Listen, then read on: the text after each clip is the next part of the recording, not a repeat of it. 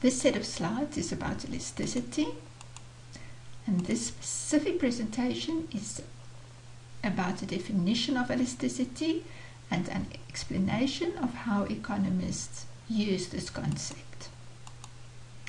Elasticity is the measure of responsiveness or sensitivity. It explains how responsive a dependent variable is to changes in an independent variable.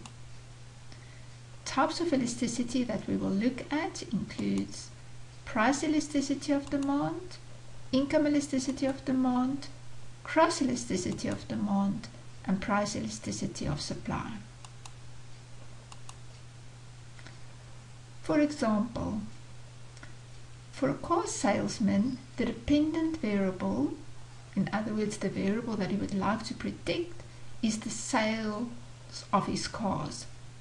In other words, the quantity demanded of the cars that he sells. His sales will depend on a number of independent variables such as the consumer's income, the prices of the cars, etc.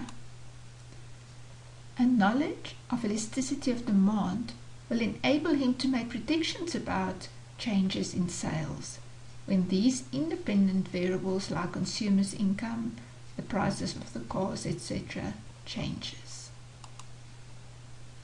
Why do economists use elasticity?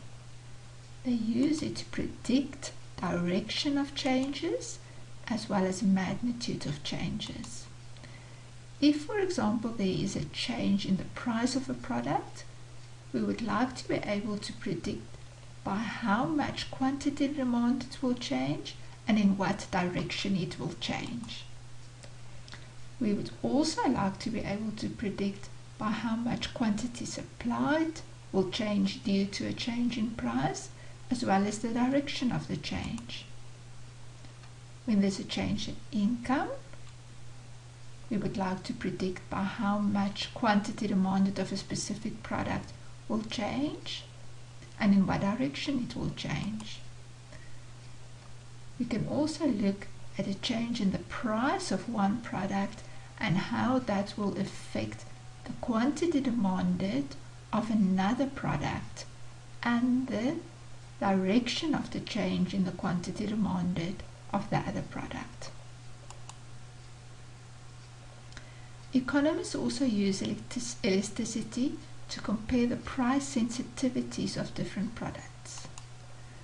Let's say we have a producer that produces coffee and it has different brands.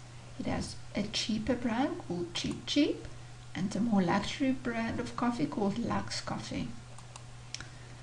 Suppose there's a change in the price of Cheap, it increases the price of Cheap. That will result in a decrease in the quantity demanded of Cheap. Now, how is this going to affect the profits of the producer? We're unsure about that.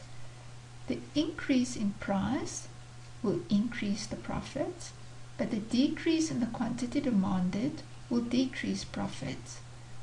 So, by how much profits change is going to depend on the price elasticity of demand of Cheap. So if the price of Lux Coffee changes and there is maybe no change in the quantity demanded of Lux Coffee, because the people who buy it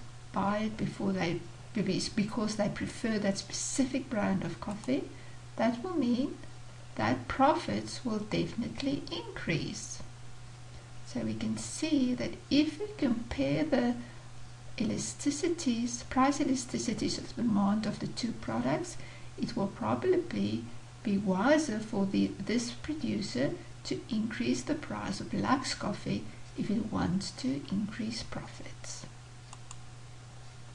Governments may also use information on elasticities to take decisions on the introduction of taxes.